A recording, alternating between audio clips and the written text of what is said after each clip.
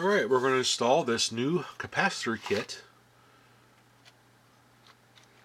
in this Sega Game Gear. As you can see, the screen, when you look straight on it, you can't really see it very well. No matter how you adjust the contrast, this doesn't really show up too good. Plus, sound is kind of tinny. So this new cap kit will correct the video problem and also correct the sound. So let's take this thing apart and get this kit installed. Turn this thing off. There it is. Boop. First thing we're going to do is take out these 4 screws to get this case all opened up. Make sure the batteries are out of it. There's a nice hidden screw right down in here as well. So I'm going to take the little covers off. Get to those. Get all those out. And then the last screw we got to remove is this specialty screw right here. It takes a special bit to get it out. So let's get that crazy thing out of there now. And right here's the bit I'm going to use. This is a special game bit that you can get online. That's used to take apart Nintendo NES cartridges and things like that. Let's put a little special screw right there. Get on there. And then we'll just crank it off and open up this case.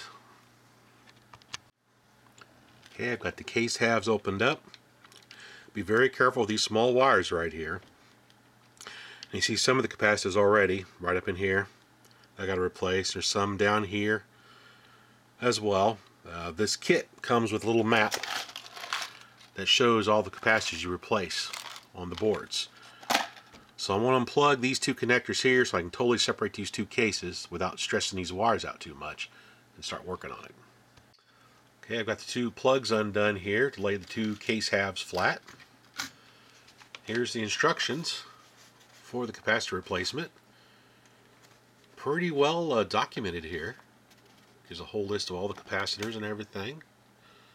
Oh, and for those of you who are going to ask, this is a 4.5 millimeter game bit is what this is. So you'll need one of those to open the Sega Game Gear. Alright, well, let's start replacing capacitors. Okay, we're going to start with the C49 capacitor right here. Basically what you do is you break away this black protective cover that's over the capacitor, but make note of which side is negative and which side is positive, so when you solder it in the new capacitor you get the polarity right. So now what I'm going to do is I'm going to gently rock this capacitor back and forth on the board until it breaks off. There we go. And then I'm going to solder in the new capacitor to these 2 existing pads right down here. So I'll do that next. And right there's the first capacitor installed. So I'll mark that capacitor off on my list here. That was C49, so I'll check that off and continue on with the rest of the capacitors.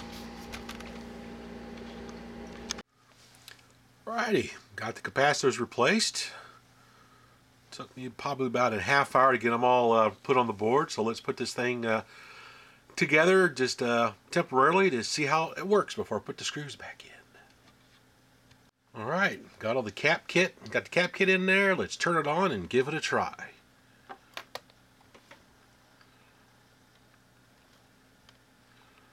Cool. Looks like I can see a lot better now. Awesome.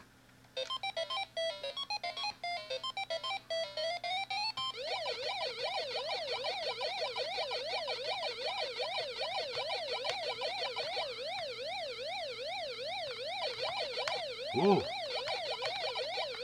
Ah! Works pretty good. Took approximately about an hour to modify the unit. Wasn't too bad to do. What's really cool is you got all these capacitors, but you actually don't use all the capacitors. The reason why is that there's multiple different boards. I had a version 1 board, so I replaced these capacitors here on this list. Then here's the version 2 board capacitor list that you replace. and then the version, what they call the 4 board, and its capacitors you replace. So, kind of cool. Pretty happy with it. Pretty neat mod. So now my contrast works just fine now.